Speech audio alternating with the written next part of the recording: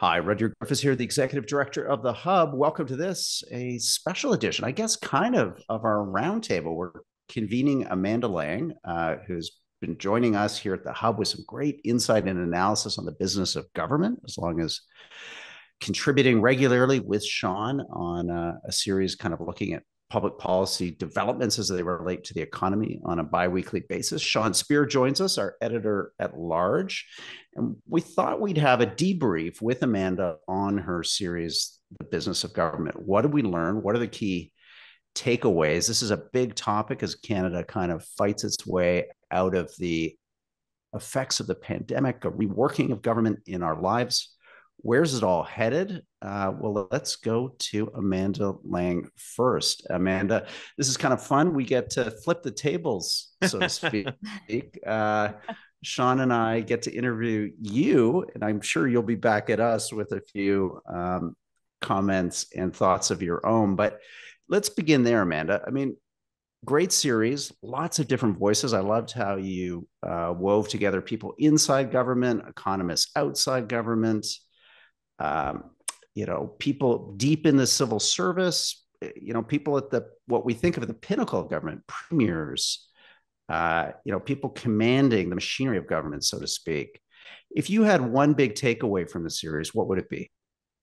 The thing, and I would preface this answer by saying what I think we all wanted to do here was a kind of an unbiased, unjaded, like a sort of a blank slate approach.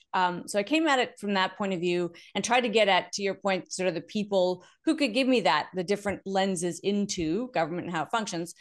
The thing I take away is actually a sense of optimism, if I can say that. I mean, I found that the folks that understand it the best on both the kind of bureaucracy side and on the political side, they see the problems, they acknowledge the problems, but there is this sense of kind of shared belief that there's a lot of good people trying to do good work. And then there was this constant through line that I think is really important for all of us to remember, that we're doing okay in Canada. We do always try to elevate our game, and complacency, of course, is the biggest enemy we can have.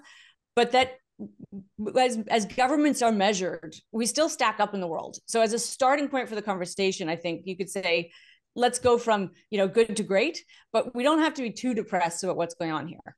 Sean, why don't you come in on this? Yeah, I'll just jump in. And Amanda, I'd love to hear your thoughts about this. There's been, really since the late 70s, early 1980s, a kind of ideological conflict about the size of government. And you had economist Livio De Matteo on for an episode to talk a bit about what the empirics tell us about the optimal size of government in terms of maximizing the economy as well as addressing social needs.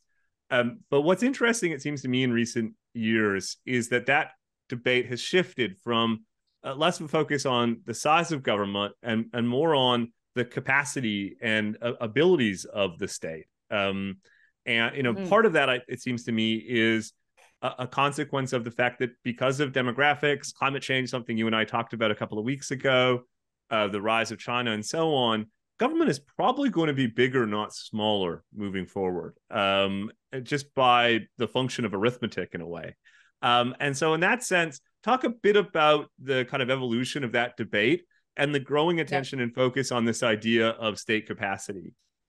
Yeah, and I think this was one that it's super important not to get drawn into the partisan on this, right? Because it's so easy to go, if you're on the right, you say small to zero government, and on the left, you want big government. I don't think that's true. I mean, I don't actually think if you drill into it, anybody wants a big government per se. And the capacity question, Jason Kenney made this point excellently well, which is if you just use healthcare as an example of the difference between size and spending and capacity, everybody will nod their head. We get it. We spend so much on healthcare and it will only grow. And yet, are we delivering? Are we efficient? Are we getting the ends we want? And I think we can also all agree, lots of room for improvement. So I do think that's the place to look, because the size, and again, when with Livio, we talked about size in terms of program spending, which is the kind of the big nut. It's not the bureaucracy, of course, it's how we spend the tax dollars. And we didn't get into, particularly because it's harder to measure in a comparative way, size when you add in regulatory reach, or all the ways government's policy that influences the economy, which is where you start to get closer to, into the 70s, 80% of government reach into your economy. And there's all kinds of good things about that. How it's done has to be, I think, our focus. And to me, that's you've kind of got to the most important question here, which is it's size. Yes, it does matter. Those are tax dollars. We should spend them wisely. How they're spent has to be the focus. And I wish that more of the conversation wasn't just, a kind of a knee jerk how it's spent, but we actually dug into that. There's lots of, and then, the Hub's healthcare competition is an example of how you can do it, right? What's a simple policy fix for a hard problem? Let's do more of that. Mm-hmm. Amanda, coming out of COVID, there is an understanding, maybe with this particular government in Ottawa, a trend even before COVID, of significantly adding to government's headcount. So you have this idea of, the teeth and the tail. So you have this fairly now large bureaucracy, arguably, increased by almost a third over the last, 7-8 years. Conversation about frustration about the delivery of services, the quality of services in Canada. I was struck, and I really urge listeners to go back because it's quite a get, so to speak, to have the former clerk of the Privy Council in this series, Warnick, talking about the machinery of government. And I was struck by that conversation, Amanda, the extent to which, and I understand as a former clerk, he's part of a very elite club, and it's a club that, often speaks with one voice.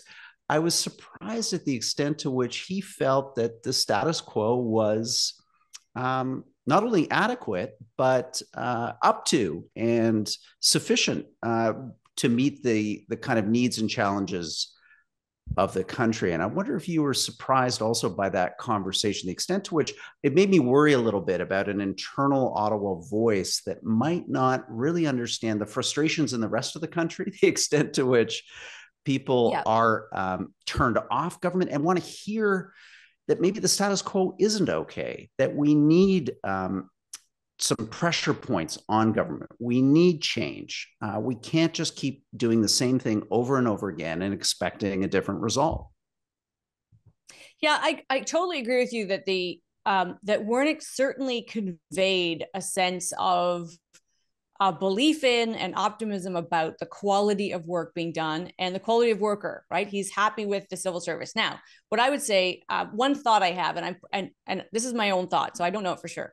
My guess is that when you occupy his role, and we should of course remember, listeners should remember, he's occupied many roles over his 40 odd years in Ottawa. So he's been inside the inner workings of the civil service. He gets it. He's worked with deputy PMs, and then he had the top unelected job in the country. And his point, the big takeaway for me was there are good people in there. There are people who are innovative, who do want to work hard, and those are the ones you need to unleash. And so he talks about the learning software of government. His whole thing is, let's figure out, if we're bringing in consultants, don't make that a political football. Ask the question, when is that appropriate?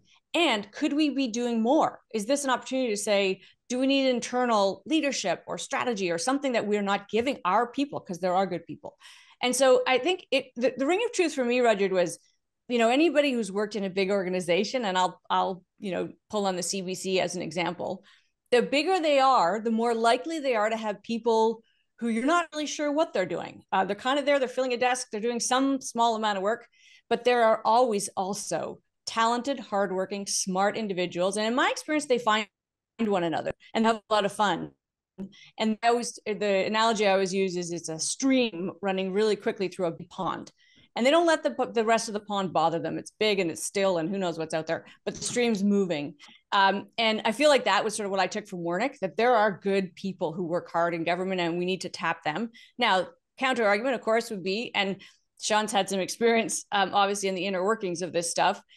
How do you kind of like figure out what's in the rest of the pond and dig it out and make sure it's a little bit, because those are our tax dollars and we do get offended when they're abused. So I would say if Warnick had like a tilt, it was slightly more positive, but I think it's because you so rarely get that view, and he wanted to make sure it was brought out. But I just want to seize on both of your observations there, because I think there's a ton of insight, and it comes back to this point of state capacity and maximizing the human capital that we have within our public service.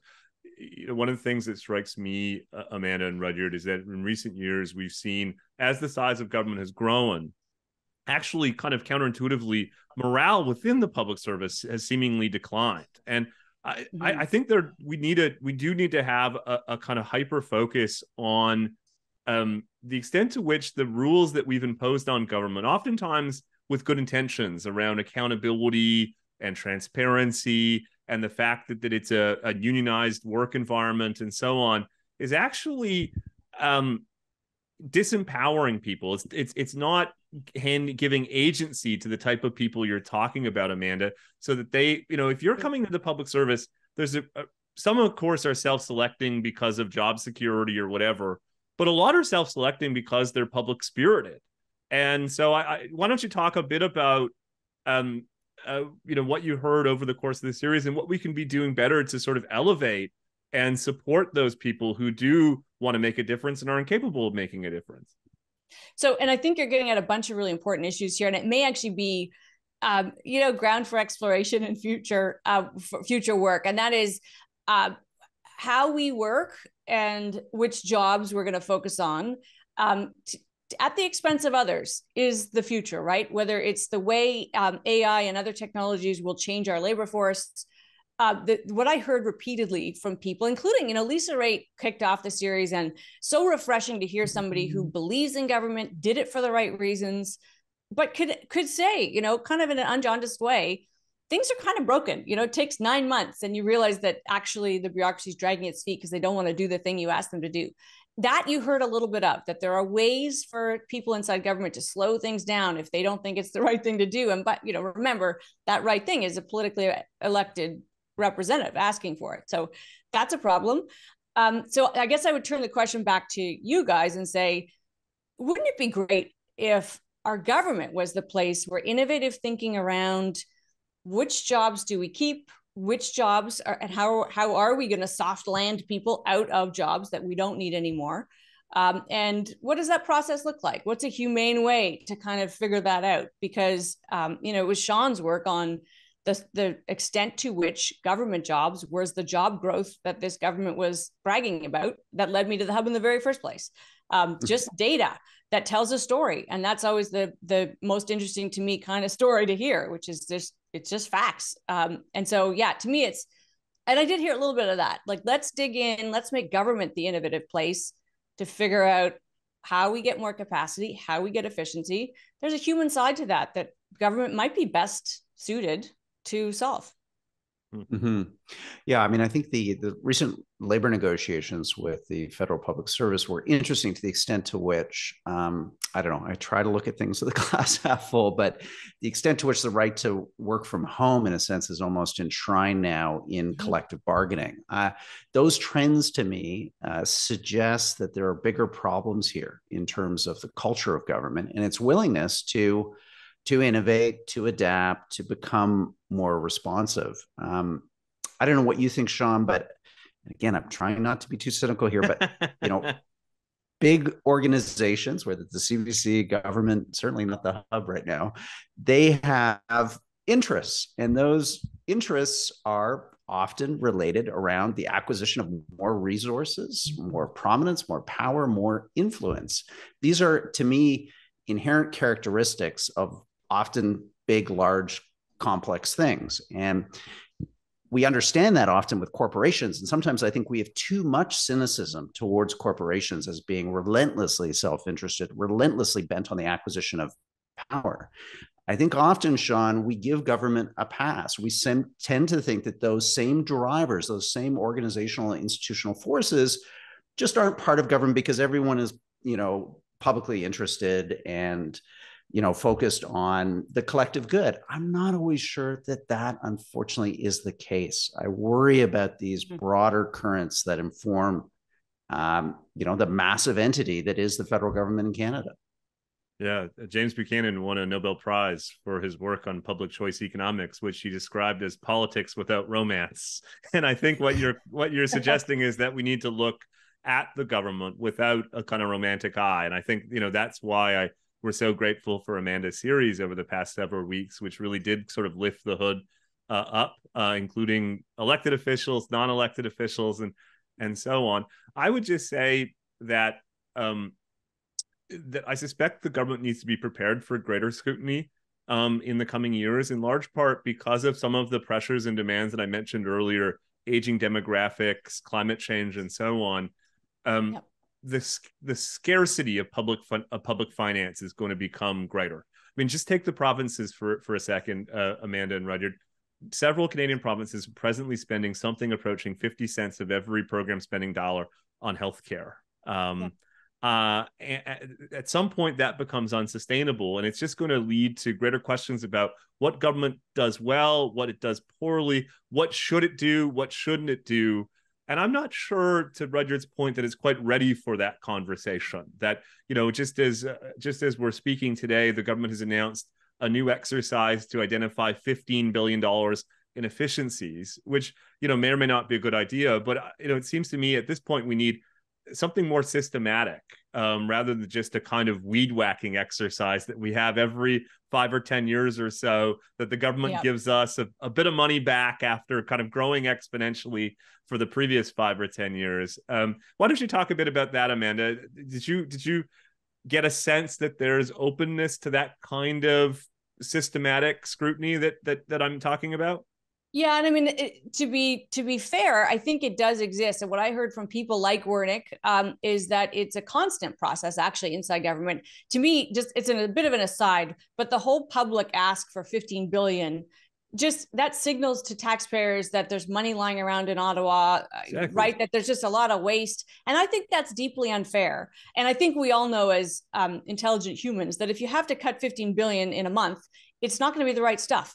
It's going to be big, expensive, long-term payoff stuff that we actually wish they wouldn't cut. But anyway, that's an aside. One of the debates that Wernick pointed to, and this is important, is inside Ottawa, there's a tension between the decentralized system where departments function as independent units and a much more centralized one where there is kind of the an overarching of HR and finance and all of these functions that will bring everything together. And I do think that's an important debate. It's a healthy one it is going on in circles in Ottawa for sure.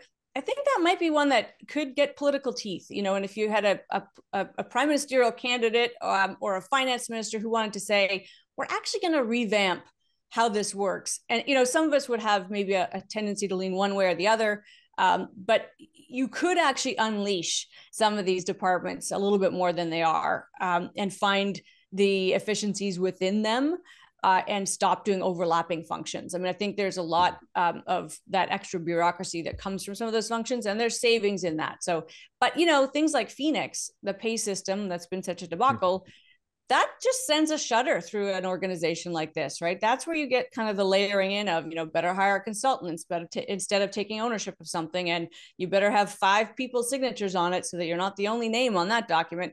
And that's unfortunate, right? Because and that happens in corporations all the time too. When you get a culture of low risk, of an unwillingness to fail, you just suffer the cost of it. And in this case, of course, the bottom line is for the taxpayer, nobody else.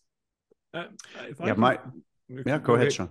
I was just going to say, to that point, in the 1990s, of course, the Chrétien-led government undertook a program review. Of course, it was focused on the large budget deficit and growing concerns about the federal government's fiscal sustainability. But it wasn't a weed whacking exercise. It was comprehensive. The government got out of things. It transformed itself. And it's 1995 is actually a long time ago. And, one wonders if we need something like that. Just to put a fine point on it, guys, the Public Health Agency of Canada, which is a federal agency that in theory was conceived after SARS to play a major role in international surveillance, through a previous exercise like the one the government's about to undertake in the name of just finding some efficiencies, eliminated its international surveillance function. And so I do think there is a real risk if it's not systematic, if it's not comprehensive, it doesn't start from the premise that this isn't just about finding short-term savings, it's about reinvigorating state capacity The risk is it actually could do more harm than good, kind of counterintuitive. Although what I would just add to that, Sean, is, when you think back to what the Chrétien Martin team did, it was one of the biggest empowering times for provinces. Fiscally hard, politically, yes. It paid off. And really, It was Prime Minister Harper who followed through and actually empowered provinces in new ways. And he gets sort of credit/blame for that. But the fiscal groundwork was laid by Prime Minister Chrétien, right? If you're going to push costs down, you better push power down and accountability down too. So, and the only reason I raise that is we, the citizens of this country, should be aware that when so-called fiscal decisions are made, they have deep, lasting policy and political ramifications. So we do need to be mindful. Pay attention. It does make a difference what's happening. If I'm optimistic in a mischievous way, it's that I think there are real parallels now to the Chrétien era. We've just seen in the last little while the bond rates across the world, in the United States and Canada, surging to new highs in this cycle. Debt servicing costs in Ontario now equal approximately the entire spending on K-12 education in the province. Federally, debt servicing is up to almost our total expenditures annually on the Canadian military. I wonder, Amanda, if history doesn't repeat itself, but it does rhyme. And I wonder if the future of government in some ways is a story of factors and forces that lie outside, exogenous shocks that come along and force change and require a system to adapt. I guess I just wonder if this ever happens, that horrible word, organically, from within, as opposed to the Chrétien reforms, I don't think would have occurred if there hadn't been an acute fiscal crisis, a crisis, threatened the credibility of the Canadian dollar, that called into question our ability to service our debt obligations. I do worry that Canada is one of the highest debt to GDP on a per capita basis when you add in government, private debt, non-financial corporate debt. We're right up there above Greece, behind only Japan on a per capita debt basis. Wow, that's not a great place to be. I agree. I mean, one of my favorite sayings is the best thing about life is that you're graded on a curve. But in this case, we may look better than some, but we're next to the United States. There is a safe option right there for the world's investors. And I would add to your list there, if we're going to, stir up concerns, as we transition away from, that good, stable source of revenue of oil and gas in this country, that will create new fiscal realities. So, for all those years when we were told, it's different this time. And, believe me, that was even by people like Paul Martin, who came around to, it's okay to have this level of debt to GDP because we invented new policies, MMR, to help us find our way through it. I think history does rhyme. I think we need to be quite careful about that because, as you say, it's not often an internal choice. It is usually forced upon us by some event or another. What might be a bit different this time, though, is the changing media landscape. I was struck that this was something that Jason Kenney really zeroed in on in talking about his experience as premier in Alberta, particularly around COVID. His argument, for those listeners, viewers haven't seen the episode, which I'd strongly recommend you check out, is that the decline of legacy media, in part for market reasons, in part because of trust reasons, has led to the expansion of what one would call independent media or alternative media, something movement the Hub, at least in theory, is part of. But he said that it's having pretty profound effect on politics and policymaking. Why don't you just talk a bit about that, Amanda?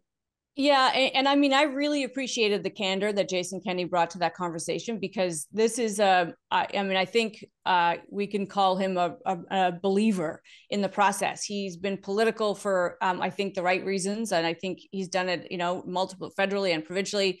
And, there was a time when you would have called Jason Kenney far right. I remember that he represented the right side of his party. And the thing that he's quite frank about is that he found himself not right enough. He found himself being accused of being part of some, Davos-led cabal of conspiracy of the East. And it was I think it was a really personally discomfiting situation for him, because that's not where he lives. And what I took away from it is, yes, mainstream media, which has only itself to blame, of course. There's something else afoot, I think, and that is because of social media and the way that it can be manipulated. There's a loss of basic goodwill. There's a loss of kind of benefit of the doubt, which I think, if you take anything away from this series, I hope it's that. I hope people can listen to it and actually hear that, people mean well, including me. There's no agenda here. It's just people trying to get to the bottom of things and share information. And you can take it, you can leave it, you can add to it, you can do whatever you want with it. Which is, I think what the Hub does too, right? It's just, there's important stuff happening and we should talk about it. And to me, that was kind of Kenny's point, was sort of, all the goodwill he had generated through decades of public service, with personal sacrifice involved and issue after issue of his bona fides laid out for people. And a single issue, it was gone. It was gone. And that's painful. That was, I think, probably personally painful. Well, just in our final moments, let's go around the horn and just leave listeners with kind of concluding reflections. I think mine, and I really appreciated Amanda, the approach that you took to this, is that I think we all agree, and we agree at the Hub, that there's too much negative discussion of government, a kind of knee-jerk, I think at times kind of Americanized conversation, unfortunately, especially on the right in Canada, that all government is bad and we should just simply get rid of it. And I don't know, live as if it was the Middle Ages. I guess there were serfs and castles and dukes and duchesses. So, I mean, there's no move to freedom. I guess that's basically my point. We need a system to organize society. Government has pluses and minuses. Thankfully, we have one in Canada, which is democratically accountable, relatively transparent. Unlike other governments around the world, we often get to see what it's doing, and we get to see right into it, whether it's a clerk of a privy council appearing on a podcast, or a premier who's willing to share their thoughts. I think that's something positive about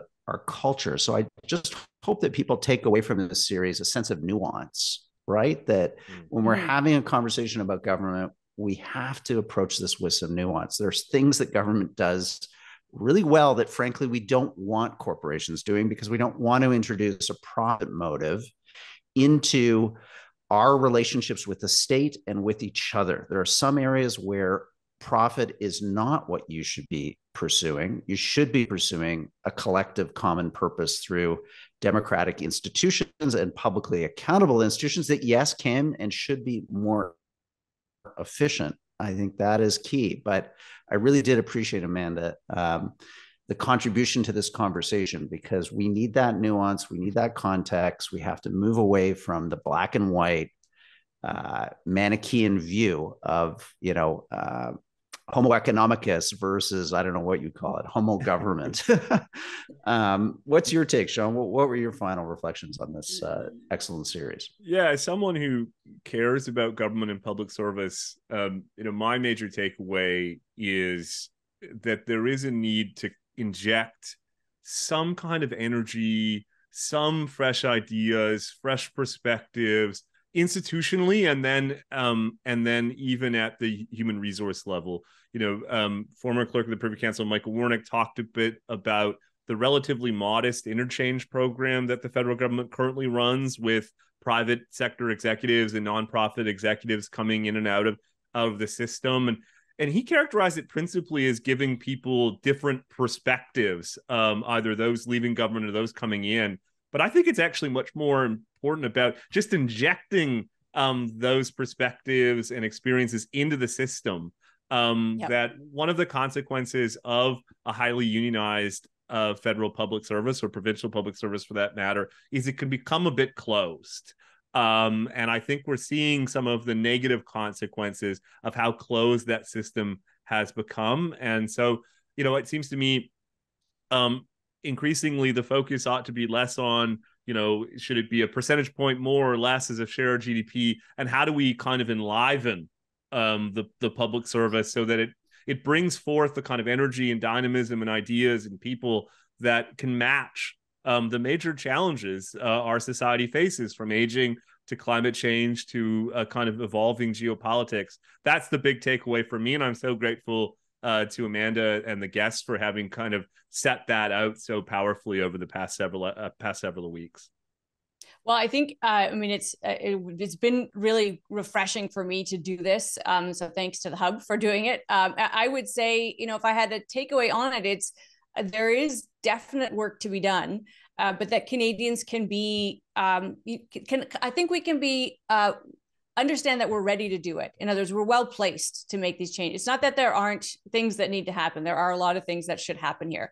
But that this dance between our bureaucracy and our political system, which is so important, is both of them are robust. So we can fix them, and we can focus on how they interact in a way that just makes us stronger.